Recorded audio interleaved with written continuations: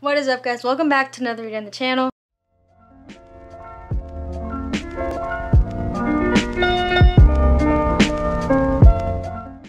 Today, I got something kind of exciting. I'm going to be feeding my Redtail Catfish live saltwater shrimp. I should probably look up if that's okay or not, but I couldn't imagine why it wouldn't be, but I don't want to get flamed in the comments. So, can Redtail Catfish eat saltwater live shrimp? They'll eat anything that fits in their mouth. They're not picky eaters. It's not unhealthy for them. So, you know what? I got this whole bucket. Let me show you guys. This entire thing. Let me use my flashlight. Whole thing. Oh my god. Imagine if I dropped my camera.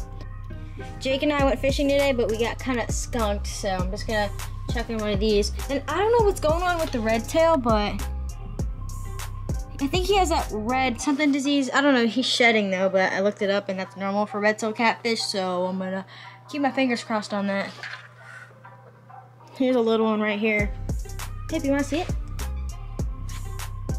Oh, he is uninterested. All right.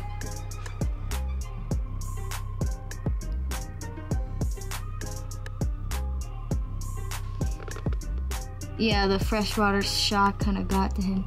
Dude, come on. Something literally just fell in front of your face, buddy. Catfish has no reaction to it. What? What is wrong with me? How? How is that possible? How is that possible? Alright, guys. I don't know what's wrong with them. My catfish is broken. It has herpes on its mouth.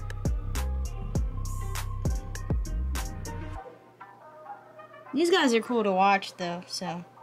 These little guys are so dope. Alright, guys, so it's actually a few days later. As you saw in the last clip, the Redtail Catfish was not doing well, so I decided to shift my attention to that. And I've treated him so far, and he's doing way better already.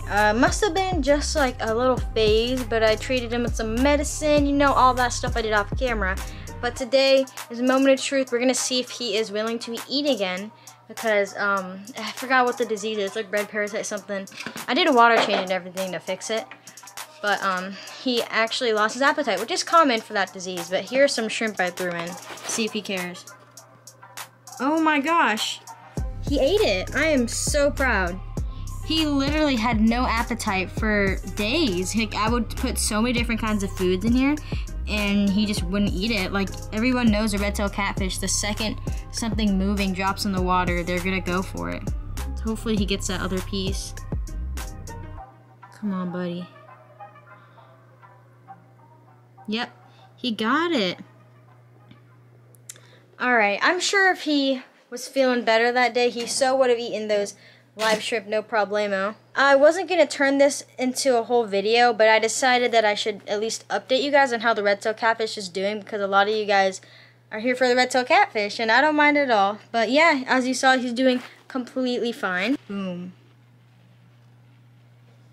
He keeps on moving all the sand from this side up. Like, every time I move it down, because I don't like the glass bottom, he just goes, nah, I'm just gonna, you know. Anyways, yeah, I just want to give you guys a little update. The Redtail Catfish is doing good again. This was kind of an epic fail feeding him the live shrimp, but at least he ate some frozen shrimp. But anyways, thank you guys so much for watching this video. We're currently at 383 subscribers as of right now, while I'm making this video clip. Anyways, thank you guys so much for watching. If you have not already, hit that subscribe button, join the family. We are almost at 400 subscribers. Also, turn on your post notifications so you get notified every time I upload. And also, finally, leave a big thumbs up on this video if you enjoyed. Anyways, guys, that's all I have for you. Peace out, stay wavy.